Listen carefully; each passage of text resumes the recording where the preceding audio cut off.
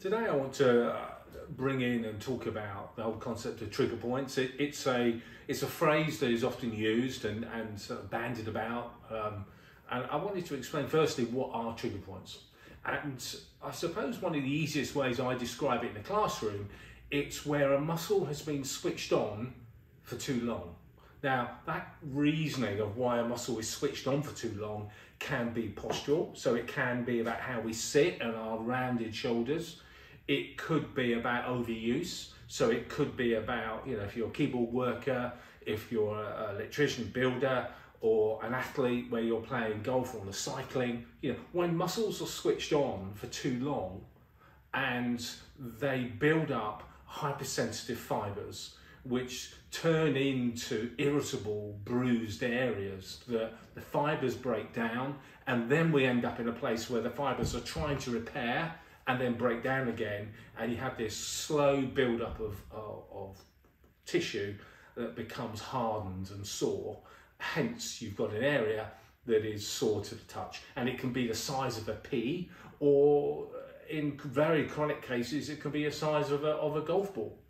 It really does change. And the key thing to remember is that trigger points occur in the muscle bellies, in the fibers, and also around hypersensitive areas where the muscles join the bones, so tender. So tendinitis can be treated with the same techniques that we use in trigger point therapy.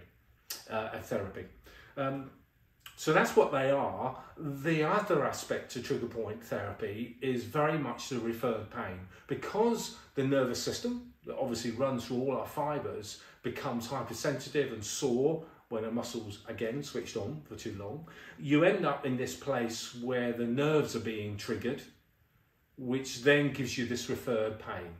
So the pain is often not necessarily where the trigger point is, and the upper trapezius, which is so common, isn't it, around our shoulders, into our necks.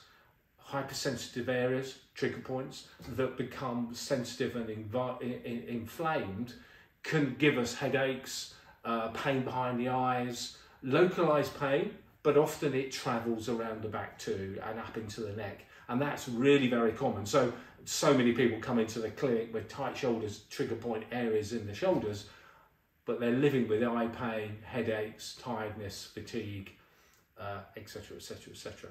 Really treatable. Here at the Academy we do a number of different workshops and courses, short sort of 2-day courses, all about the techniques of working with trigger points and how we work on them. So it's very easy. It's a great simple way of relieving build-up of tension where the muscles are switched on for too long.